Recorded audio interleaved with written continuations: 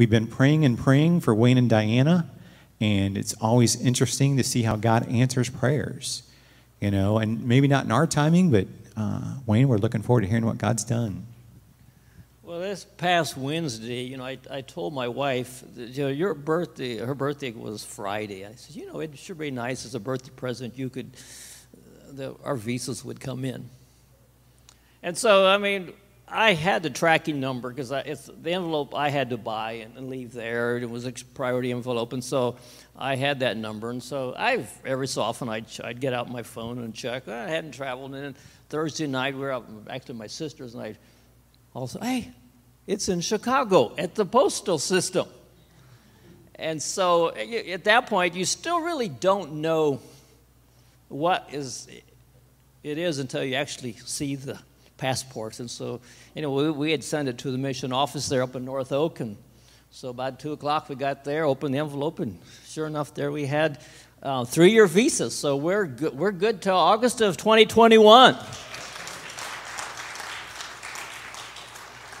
So we've already lost our previous tickets, so it was about 2.5 weeks ago, so we're going to be probably tomorrow looking for tickets, so just appreciate your prayers for that.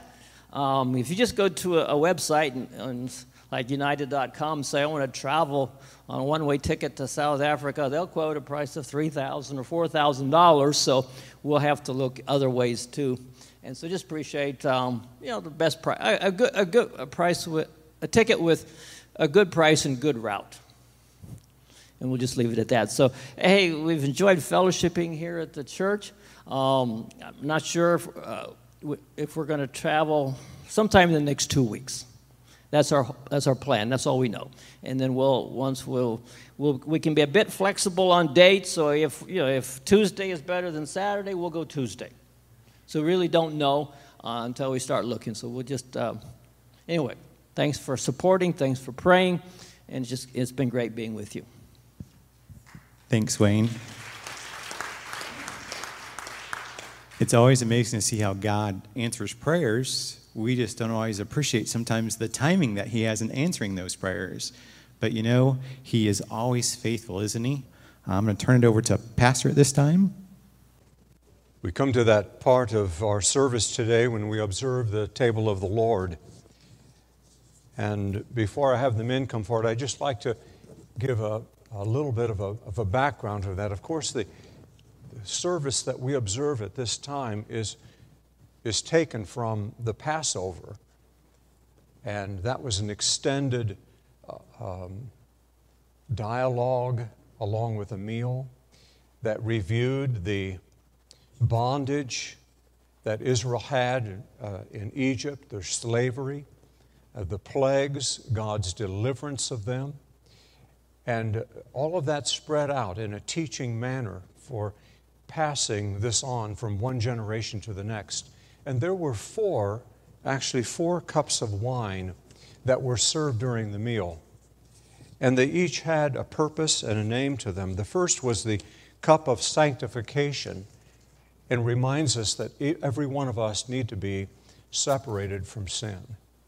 For Egypt is a picture of our unsaved life. And so the first and most important thing is that we observe is our being set apart from sin. The second was the cup of judgment. And in that one, they reviewed the plagues that were upon Egypt that finally prompted the Pharaoh to allow them to go. The third one, redemption, as they finally were able to leave. Of course, all of these find their true significance within Jesus Christ. And the fourth cup was the cup of the kingdom, or the cup of praise. It's interesting to me, it was after that first cup, the cup of sanctification, that Jesus would have taken the matzah bread and broken it. And they would have expected Him to say, "Blessed are you, O Lord our God, King of the universe, who gives to us the fruit of the earth." But instead, He surprised them, and for the first time ever, the words were uttered, "This is my body." which is broken for you.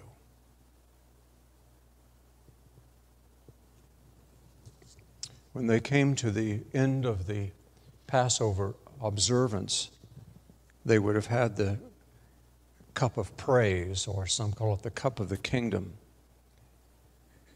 It was at that point, I believe, that Jesus, again, instead of saying, "Blessed are you, O Lord our God, King of the universe, who makes the fruit of the vine," or who gives to us the fruit of the vine, he said, "This cup is the new covenant in my blood. And as often as you eat of this bread and drink of this cup, you give testimony to my death until I come back." Those words never uttered before, but now gives new significance to the matzah cracker and to the cup of wine. I'm going to ask the men to come forward who will be serving the Lord's table. After the first cup of wine, Jesus, as the one leading the Seder service, would have taken a piece of cloth, and inside the cloth he would open it up, and there were 3 matzah crackers, a few inches, maybe like 3 inches square.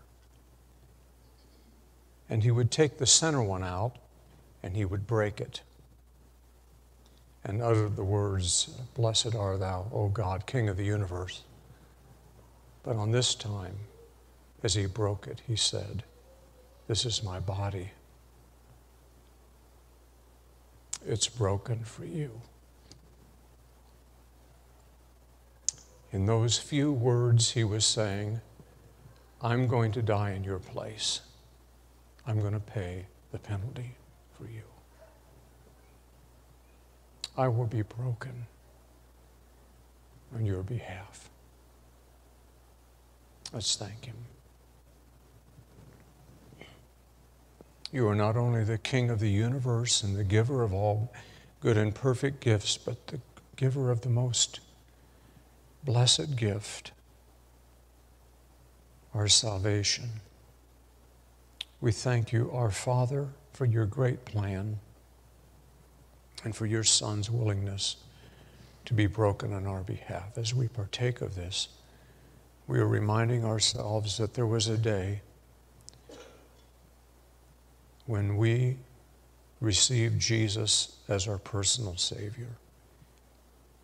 And this is a symbolic act reminding ourselves our hope is found in the broken body of Jesus. We bless you, our Savior. Amen. Let's partake.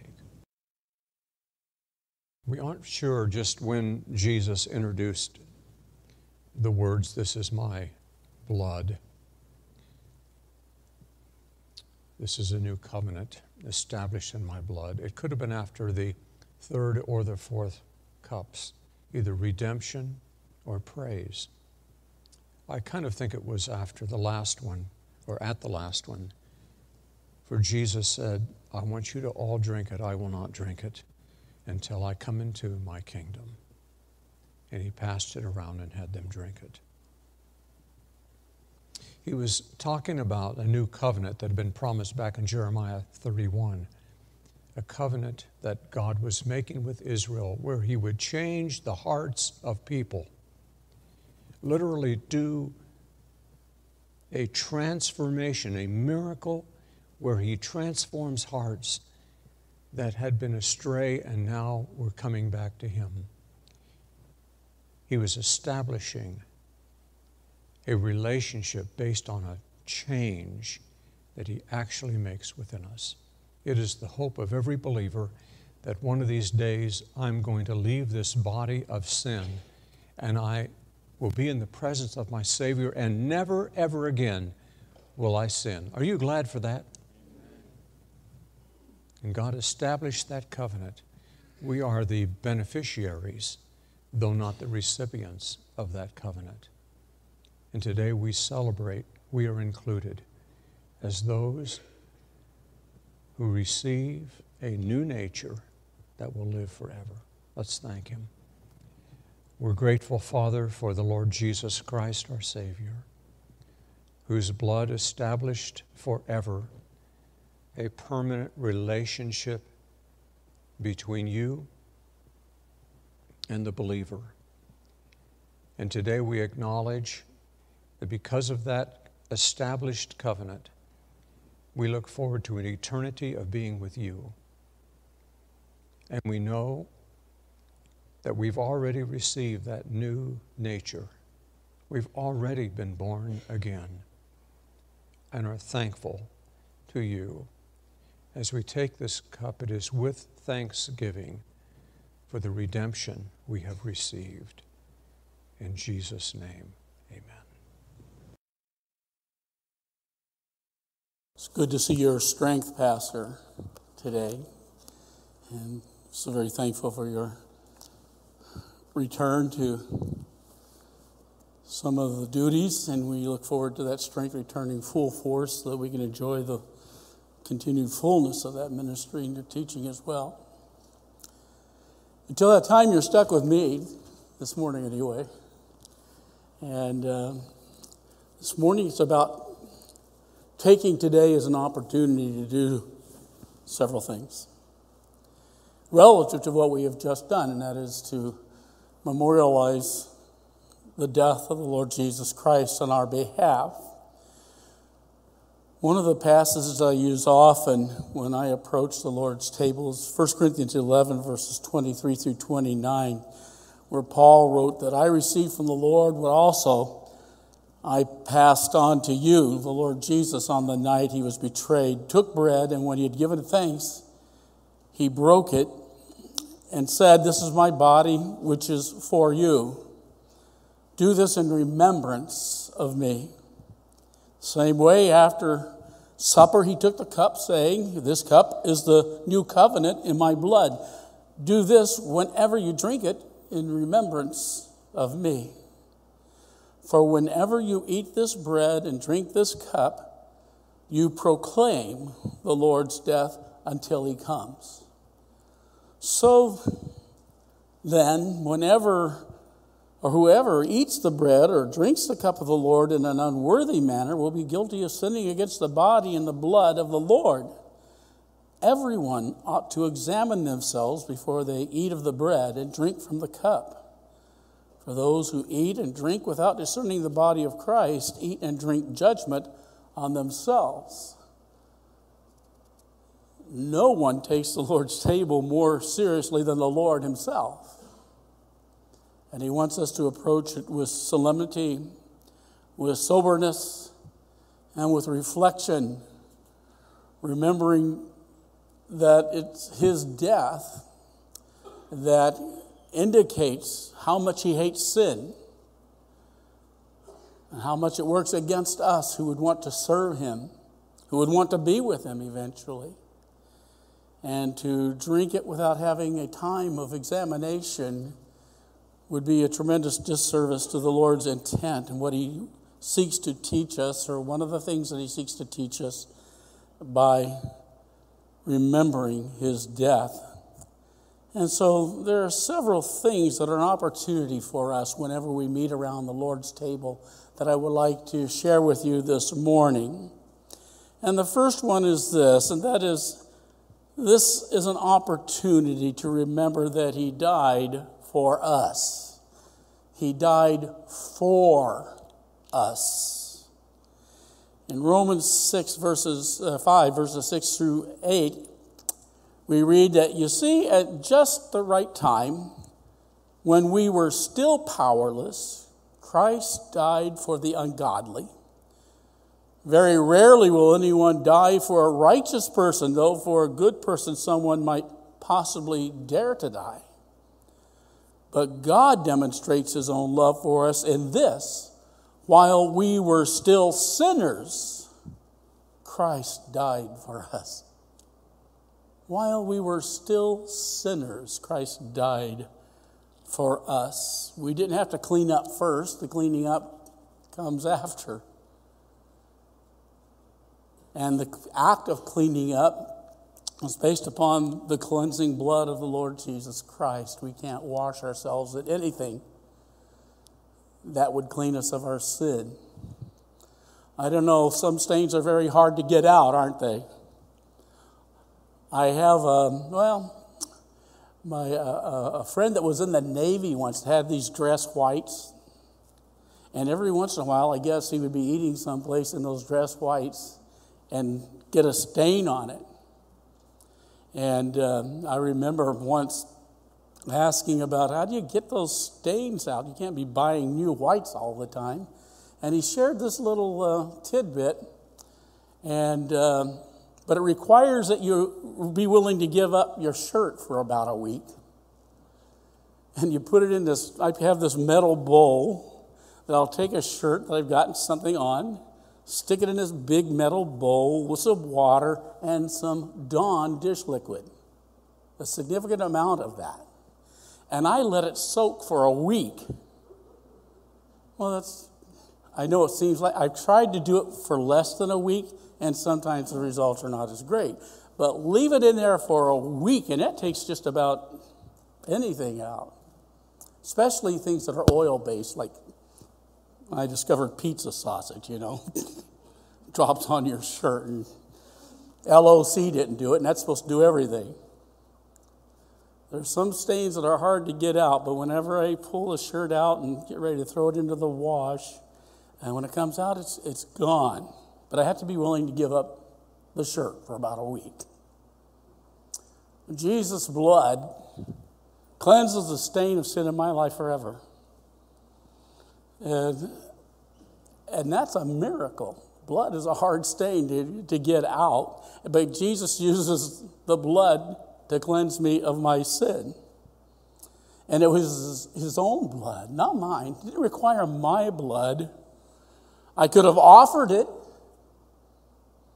Could have offered to die for my own sins, and a lot of people do. The thing of it is, it doesn't pay for anything. Jesus' blood pays for everything. Jesus paid it all, as far as my sin debt is concerned. He demonstrates his own love for us in this: while we were still sinners, while we were enemies of God, really, Christ died for us. But it had to be so. Had to be just this way for a number of reasons. The first one is that we were powerless to redeem ourselves by our own deaths. But it wouldn't have bought us eternity. We would have just been we would have just been receiving the consequence of our sin, but not paying for our sin. Jesus is the only one who could do that. It had to be so also because we were without the perfect righteousness required to pay our sin debt. We were sinners. We were ungodly. Now, I don't know if you may not consider yourself to be very much of a sinner or very ungodly. I remember Sharon told me the story when she was working that was my first wife, Sharon, told me the story when she was working at a malt shop in Mequon, Wisconsin, just north of Milwaukee. And she tried to witness to one of the ladies that was there and inform her that, we need Christ because we're sinners. And this lady said, I don't sin. And Sharon said, you mean you've never lied? And she said, no, I've never lied. She said, well, that's your first one. And I don't know, I can't remember what happened after that, but she was like that, not in a mean way at all, but she just liked to make points in that way. We were sinners. We were ungodly. And thankfully, we have a way out because we don't stop being sinners once we accept Christ. We still are sinners, it's just that they're all paid for. But the way we deal with the sin afterwards is that we seek cleansing on a constant basis by confessing our sins. And then he is faithful, he's just to forgive us our sins Every kind of sin. We don't say that to give you encouragement to do all the sinning you can. There are other passages that say, no, that's not God's intent. So remember, we were without the perfect righteousness required to pay our sin debt. And then thirdly, we needed someone who loved us enough to take our place of judgment. Loved us enough. Christ, the perfect substitute. So, the Lord's table is the perfect place to remember that while we were still sinners, Christ died for us. There's another opportunity for us as we remember the Lord's death. And that is an opportunity to remember that he died only once. He died only once, and that his death was sufficient. That one death was sufficient. He didn't have to keep on doing it, as the Old Testament priests used to have to keep on performing sacrifices on a constant basis. Jesus only had to do it once. Now, I want you to know that the Lord's table is in no way a new sacrifice of Christ's body and blood whenever it is observed. It was still only done once. We just remember it as oft as we can. We remember it because God has said it's a good thing for us to remember the sacrifice of Christ on our behalf for our sins. In the Old Testament, we're told that day after day, every priest stands and performs his religious duties. Again and again, he offers the same sacrifices, which could never take away sins. But when this priest, meaning Christ, had offered for all time one sacrifice for sins, he sat down at the right hand of God. There is no need to repeat Christ's sacrifice. Although we know of a few denominations that would say, nah, he needs to repeat that, and we do that in the form of the observance of the Lord's table, where the bread becomes Christ's body, and the blood becomes, or the cup becomes his blood. Not so. Not so. These are meant to be helpful in causing us to remember the tremendous sacrifice and debt that was paid on our behalf when Jesus hung on the tree. There is no need to repeat Christ's sacrifice. Let me remind you of several things that come out from Scripture relative to this idea. From 1 John, we learn that his sacrifice is sufficient to cover all sinners. All sinners. John wrote, "My dear children, I write this to you so that you will not sin." Now here's a reminder that though we're still going to sin, we're still sinners. But if anybody does sin, well, Christ is going to have to come back, and we're going to have to put a cross up on a hill, and we're going to have to sacrifice him all over again. Nope, don't have to. Nope, it's already been done. We have an advocate with the Father, Jesus Christ, the righteous one. He is the atoning sacrifice for our sins, and not only for ours, but also for the sins of the whole world. That's just how broad, how sufficient the death of Jesus Christ was. It covers all sinners. Forget about the concept of limited atonement in that sense. Because the blood of Jesus Christ is not limited to just how many may or will.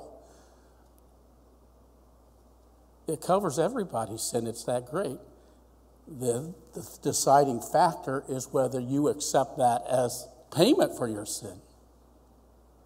The account is there if you're willing to draw from it. But you can choose not to. And sad to say, many do. His sacrifice is sufficient to cover all sins, or all sinners. But his sacrifice also is sufficient to cover all sins. Covers all sinners. It covers all sins, as we mentioned in 1 John 1, 8, and 9. If we claim to be without sin, we deceive ourselves and the truth is not in us. No real sinless perfection on this side of heaven. No perfection of sanctification this side of heaven. We are always in the process of becoming sanctified and more like Christ. Though in standing, we are, in the eyes of Christ, sanctified so that when we die, we are able to go immediately to his presence. But positionally sanctified, but not practically sanctified. So, we must confess our sins. And if we confess our sins, he is faithful and just and will forgive us our sins and purify us from every sort, the Greek intends us to feel about this, from every kind of sin or unrighteousness. There's not a sin that's not covered by the blood of Jesus Christ. So that's how magnificent it is in its ability to cover all sins. Now I'll understand this as well. His sacrifice is sufficient to cover all sinners and all sins for all time. It's not just a limited offer. It's for all time. Once you get it, there's no expiration date on the payment for your sins. The only expiration date concerning any of this is should you expire before making a decision. That's the only expiration date. If you do not have the blood applied to you by the time that you die, that's the expiration date. But once you become a Christian, there's no expiration date on your coverage. By his own blood, he obtained our redemption. Hebrews 9:12 says, he did not enter by means of the blood of goats and calves. He entered the most holy place once for all by his own blood, thus obtaining eternal redemption. No falling away from grace. No falling away. One of the main ministries of Jesus Christ is to be that forever high priest who is eternally standing before the Father as our advocate, shielding us from any accusation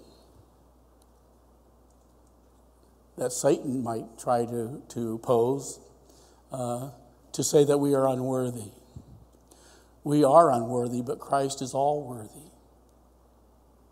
He paid the debt I could not pay with a death, or with for something that he did not owe, a debt he did not owe. So remember that.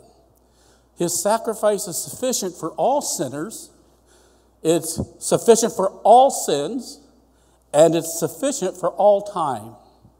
Take comfort in that. That's just how marvelous and magnificent the fullness of Christ's sacrifice is. And then thirdly, there's an opportunity here to remember that he died for our benefit. His death was selfless. His death was selfless. We're told that he could have called 10,000 angels to rescue him from that dark hour. And he did ask that the cup might pass from him if it were possible, but he willingly submitted when the Father said, this is the only way. This is the only way we get anybody to experience this wonderful salvation that can only come by your shed blood. And then Jesus became obedient even unto death. the death of a cross for our sins. His death was selfless. Psalm 103, verses 1 through 5 says, "Praise the Lord, O my soul. All my inmost being, praise his holy name. Praise the Lord, my soul, and forget not all his benefits." And notice this, because what follows are the very things that Jesus' blood covers.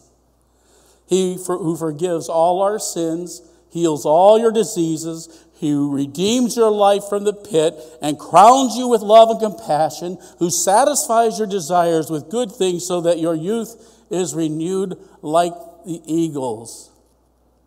Forget not all his benefits that are tied directly to the shedding of his blood, the breaking of his body on our behalf. Philippians 2:8 reminds us that he was found in appearance as a man, and in doing that, he humbled himself by becoming obedient to death, even death on a cross. And we receive the benefit of that. His death was selfless. And by selflessly humbling himself, even to the point of dying for all of us, here it comes. 7 things I've found in Scripture that are benefits to us because Christ selflessly gave himself for us. First of all, he was willing to become a servant that we might become servants. Do you remember Philippians 2, verses 5 through 7 says that in your relationships with one another, have the same mindset as Christ Jesus, who being in very nature God, did not consider equality with God something to be used to his own advantage. Rather, he made himself nothing by taking the very nature of a servant, being made in human likeness. As far as Christians are concerned, there are none who are too good to serve another. In fact, the very definition of a leader from a Christian standpoint is to be a servant. Jesus himself said, any of you who would be a master will be a servant. I remember I flew down to Fort Worth for administrators training, Christian administrators training, and one of the definitions of a leader or qualities of a leader was that they were ones who sought not to have their own will done, but to fulfill the best hopes that their staff had, to make their jobs easier and more productive. You're not bosses with whips. You're servants seeking to help others to do their jobs better. And he gave the instructor gave this illustration. He says, in the world, you have this picture of people trying to climb the ladder. And from the world's perspective, if you're on top or moving up on the ladder and there's someone below you, they're going to be stomping on your hands, hoping that you'll lose and fall. And then if there's anybody above you, you'll be pulling at their ankles to pull them down so that you can advance. They said from the Christian's perspective on this ladder, your job is really to keep pushing the ones ahead of you up and reaching down and bringing the ones below you up to your level. And that way, everybody benefits. Otherwise, it's just selfishness that promotes only discord and distrust, and everybody's watching their back. Jesus became a servant so that we might become servants. He became poor. that we might become rich. 2 Corinthians 8:9, you know the grace of our Lord Jesus Christ, that though he was rich, yet for your sake he became poor, so that you through his poverty might become rich. I don't know what Jesus' home looked like in heaven, but I know it's got to be better than anything I've ever seen down here. And I know that when he had the opportunity, he was ready to go back to be with his Father.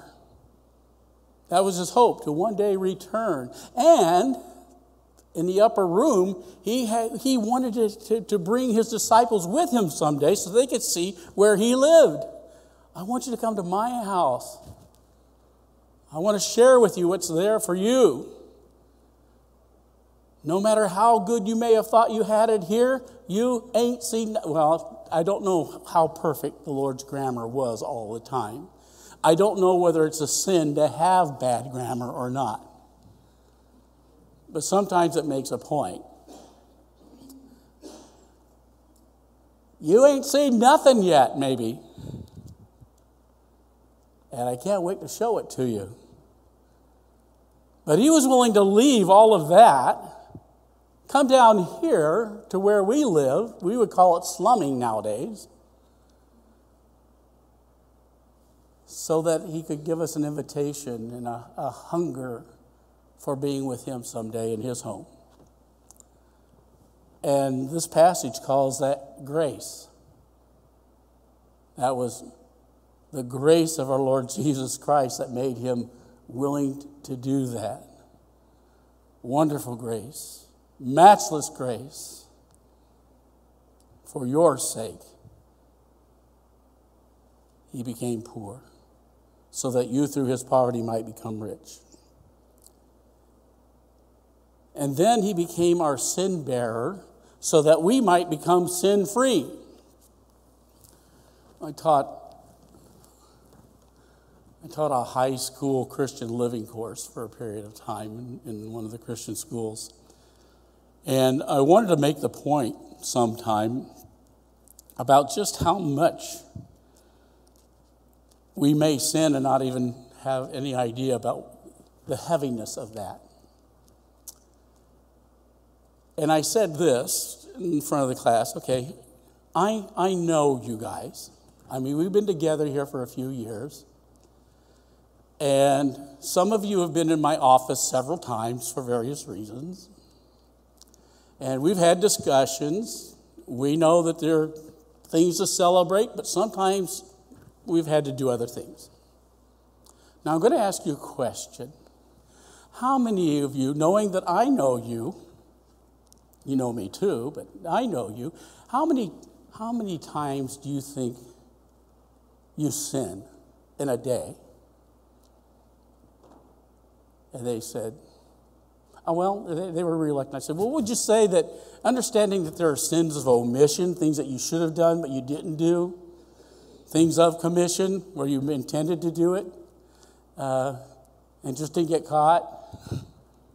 But how many times a day do you think you sin? Would you at least own up to maybe one sin a day? Yeah, we'll own up to one sin a day. And I said, that's not very much, is it? It seems to be a big deal. Somebody's making a big deal out of a whole lot of nothing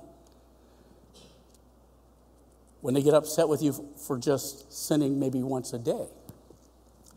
And then I said, what's the average lifespan of an individual? The scriptures say what? They said 70 years by reason of strength, 80. I said, let's just go with 70. How many of you have got your calculators out now? No? Good. So I said, let's calculate one sin a day, 365 days a year for 70 years. Can't be a very big amount, can it? 25,550. I said, that sounds like a heavy load to me. And I know that they're to varying degrees of seriousness in your mind, but sin is sin. For just to know what to do that is good and not to do it, that's sin. And just to think some things, that in itself is sin. I wonder how many of us could go with the just one sin a day count. Maybe 2 or 3, and think how exponentially that rises. And Jesus is willing to cover all of that by his own blood in one moment of time, if you haven't done it, by trusting him as Christ, as your Savior, Christ your Savior. That's a lot of offenses to forgive of any one of you. And I said, I know some of you are still holding grudges from things a couple of years back. But Jesus has covered it all. He became our sin bearer so that we might become sin-free. 1 Peter 2:24 says, he himself bore our sins in his body on the cross so that we might die to sins and live for righteousness. By his wounds you have been healed. A sin bearer. And have we thought much about what the weight of that sin? I don't know how many billions of people have come to Christ, each with their own 25,550 sins, and Jesus bore all of them on the cross. All of them. And then we could say as well that he became our substitute on Calvary so that we might not have to bear the eternal consequences of our own sin. Ephesians 53, verse 4 says, surely he took up our pain and bore our suffering, yet we considered him punished by God, stricken by him and afflicted.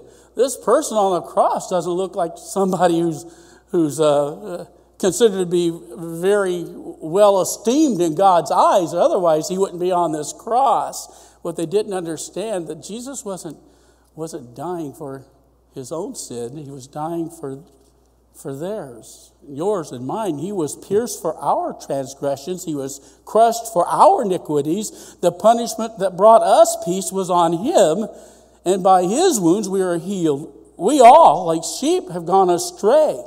Each of us has turned to our own way, and the Lord has laid on him the iniquity of us all. Do you know what that placard was on the cross that Jesus died on? Do you know what it said? Jesus Christ, Jesus, King of the Jews, Son of God. That was not meant to identify who Jesus was. Those were the charges that were leveled against him for what the Jews considered to be blasphemy. That was Jesus' list of sins, so to speak. That's what he died for as far as Pilate was concerned. But I would suggest to you that list could have been a whole lot longer because of what Colossians 2 says. When you were dead in your sins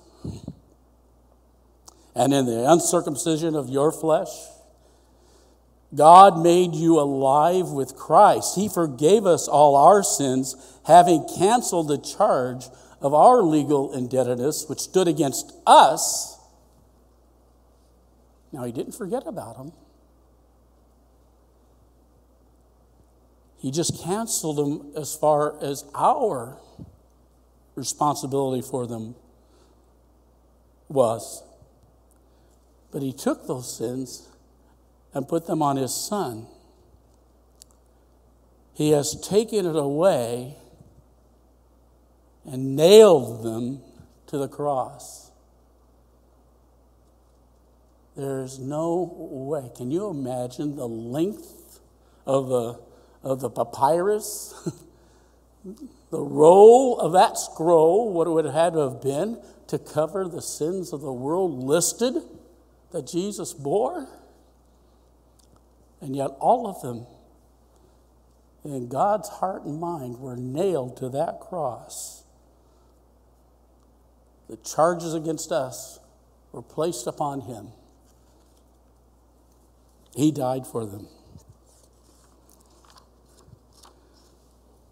He also became a redeemer so that he could pay the debt we could not pay. 1 Peter 1, verses 18 and 19 says, "For you know that it was not with perishable things, such as silver or gold, that you were redeemed from the empty way of life handed down to you from your ancestors." You know, God is not going to accept your gold from your safe, all the coins that you've been, and the silver that you've been buying as a result of the ads on TV, because the price is going to be going up real soon. And he won't take a check, ATM, or anything else. No, you were redeemed with the precious blood of Christ, a lamb without blemish or defect. That was the price. You're not a lamb without blemish or defect. Jesus was the only one. He's the only one qualified to pay that debt, and he has paid it on your behalf. And by faith, you receive the benefit of that. He became our rescuer so that we could be freed from death and Hades. John writes, when he first sees Jesus in the book of the Revelation, in his vision, he says, "I saw him, I fell at his feet as though dead. Then he placed his right hand on me and said, 'Do not be afraid. I am the first and the last. I am the living one. I was dead, but now look, I am alive forever and ever.'" You know what else? "I hold the keys of death and Hades." I don't know who you thought held the keys before, but I've got them now. When you die, I can unlock that door. And you'll come out. And you know what I'm like. You know how much I love you. You think I'm going to allow you to stay in a stinking grave? Because I've already told you I want you to be with me, John. I'm going to rescue you from this mess. Because I hold the keys of death and Hades. I'm the only one who does. Not the devil. Not any other human being. No angel. I have them right here. And what is so tremendous about all of this is this final benefit, and that is he became our eternal high priest. Jesus is the only one who can make a promise and make sure that it stays promised, because he lives forever to keep his promises. Hebrews 7:24 says, "But because Jesus lives forever, he has a permanent priesthood." He's a permanent representative between yourself and God. Therefore, those of you who are wondering whether God's going to get the work done in your lifetime, whether the process is going to be completed or not, Jesus is there to make sure it's completed. He is able to save completely those who come to God through him, because he always lives to intercede for them. I think Pastor at some point is going to share a story, and I won't steal any thunder, but it was precious to hear it from him, that will prove the point that he's always there looking out for you. Even when you don't know it, he knows your needs before you know or realize you have them, and he makes provision for them. That's how much he cares. He's not waiting for you to realize anything at all. He knows what his plans are for you. They're meant for good and not for evil. He's going to save you completely. He's not going to let anything interrupt his plan for you. His eyes are on you all of the time. He's watching you. Even when you're not even aware of it, he's meeting needs. And I look forward to you hearing some of that, because Pastor has some tremendous things to tell us when he has the time to do it, and I can't wait for it. So, this is how we want to leave thinking about all of this. Greater love has no one than this, that he laid down his life for his friends. And Jesus did that. We also know he laid down his life for his enemies. But all we can do in response to that is praise him and say, hallelujah. What a Savior. What a Savior. And what an opportunity we had today to remember all of that about him together. Let's pray. Our Heavenly Father, I don't know that there might not be, or that there might be someone here who is realizing some things about their relationship with you that is short of faith in your Son.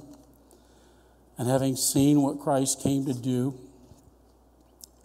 what his death indicates of his love for us, our need for him, and what is at stake concerning our salvation. But if there's anyone here who does not have that full realization, who cannot remember a time when they prayed that you would take the burden of your sin away from them upon your Son, that they do that today, because now is the day of salvation. And there are a number of people who are waiting to do that. I can stand in front and wait. Pastor can stand in front and wait. We have deacons here that know the way. There are others that you might know with whom you have confidence, but do not leave this place without knowing that Jesus Christ died for your sins and lives eternally to see that salvation completed and you in heaven with him. These things we pray in Jesus' name. Amen.